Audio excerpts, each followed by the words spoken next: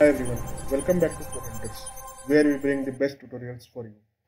In today's video, we are exploring UI automations using coded workflows, a way to bring the power of coding into your automation. This tutorial is perfect for those who want to go beyond the drag and drop interface and level up their skills. Watch the video till end as I have shared an important step at the end. So let's get started. Let's jump directly into the UiPath Studio. Here we have a blank project in UiPath Studio. Now let's go into the new menu and click on coded workflow to create a coded workflow file. Let's name it as Acme Coded and click on create button. So UiPath has now created this .cs file, and you can see this is not our usual .xaml file. This is a complete C# file.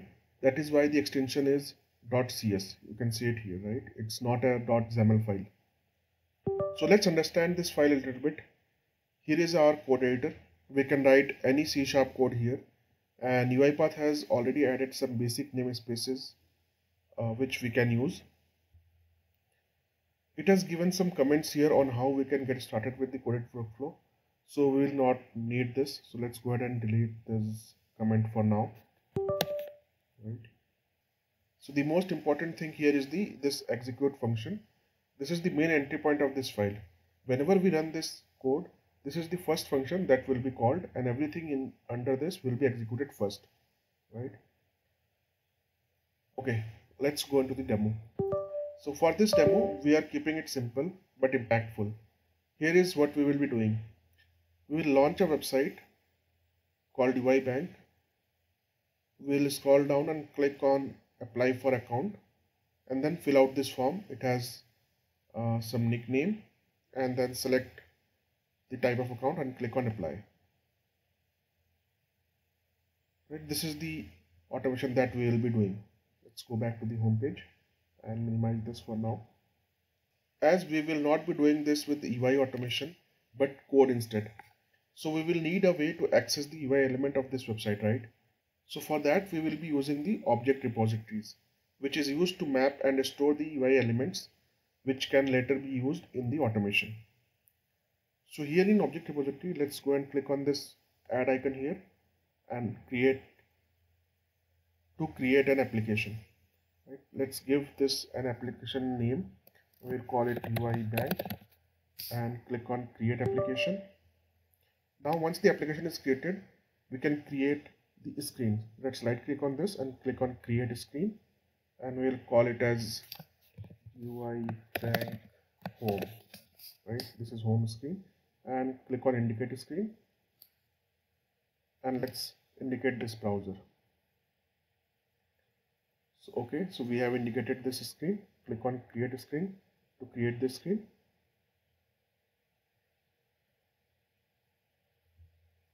Now we will need to create the next element. Let's right click on here and click on create element and give it a name. We will call it apply button. Right, click on indicate and click on apply for account. Apply for account. Here is the selector. If you want, you can also fine tune the selector here. The selector looks good here. Let's click on confirm to accept the selector here and click on save. So the first screen is now completed. So we'll now need to go to second screen and create another screen for this.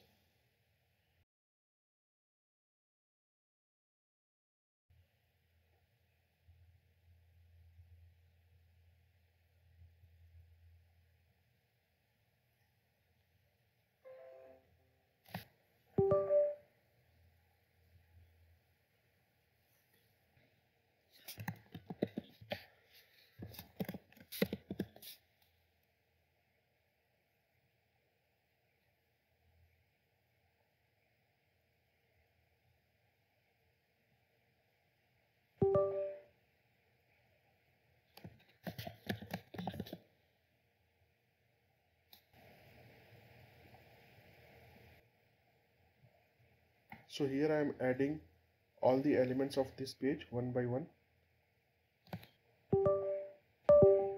So here you can see I have created all the three elements of this apply screen and one element in this UI bank screen. So now we can write some code here. So first of all, let's see how we can log a message like we do with log message activity. For that, we can directly use the log function, log, then function, whatever the message. So first parameter is the message. So it says welcome to coded workflow, and then type of the log label. So we'll call it log level dot info. Right, so this will print a log. This will work same as the log message activity. Now next let's create a variable we call var UiPath is equal to UI automation. We will use UI automation dot open to open the browser. What we will want to open, we will open the UI bank home, UI bank home, and that's it. Now we can use this UI bank dot click. What we would like to click is apply button. Apply button. Oh, we made a mistake. We kept the both names same. Let's right click it, rename it apply button underscore form, right? So that we can identify the two different buttons. So now this should open this UI bank home screen and then click on this apply button. Next we need to create another variable for the next screen. So we'll call it UI apply is equal to UI automation, and this time we will not be opening but instead we will be attaching it with apply screen. This way we have attached it to our original browser. Now we can use this UI apply variable dot type into. Where do we want to type? First we would want to type in nickname, right? These are the same name which are there in the object repository, right? Here I am taking it from here, nickname, comma, what do we want to type? Let's say code hunter, that's what we want to call it. And next UI apply. Next is select item. If you go and check here, this is a drop down menu. So we'll see select item, and from what is the element name? The element name is account, and what do we need to type? Savings. Let's say savings, right? Next we would like to just click UI apply dot click, and what do we want to click? Apply button underscore form. So this should open our UI bank home. First click on the apply button, then attach the UI apply screen, and then enter the nickname as code hunter, select the account as savings, and click on the apply button. Let's run this and see, but before that I will close this previously opened UI bank application. Click on run file.